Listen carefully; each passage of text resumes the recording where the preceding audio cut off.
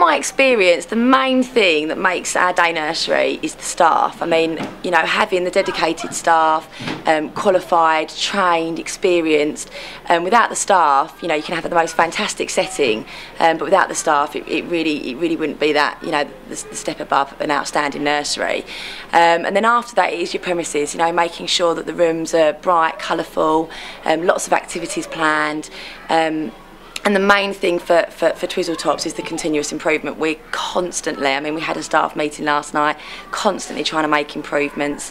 Just this, you know, the last 2 weeks, we've had like a big sandpit built inside the nursery.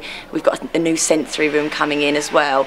So it's just continually improving and thinking, you know, what's going to be best for the children, getting views of the parents, and working, you know, working with the team and building upon what we've got.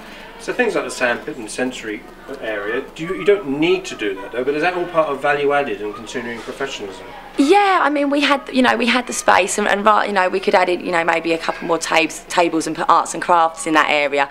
But we thought, you know, let's think out of the square and actually create something that would be fantastic for the children. Because we don't have immediate access to a garden, being within Lakeside, we actually thought that we'd like to bring the outside in. So we've created this great big, you know, sand pit that the children can just access all throughout the day. It's on the stage area, which we've turned into sort of like a jungle zone.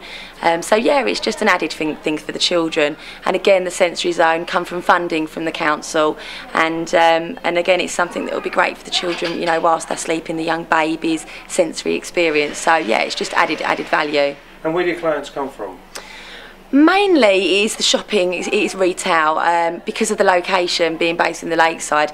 It's mainly the retail that we're having. But again, parents that are travelling to London, so because you've got that great access on the train line, it's, you know, they get free parking, they can drop the children off, leave the car and grab straight onto the train to London. So it's a mixture. It is a mixture.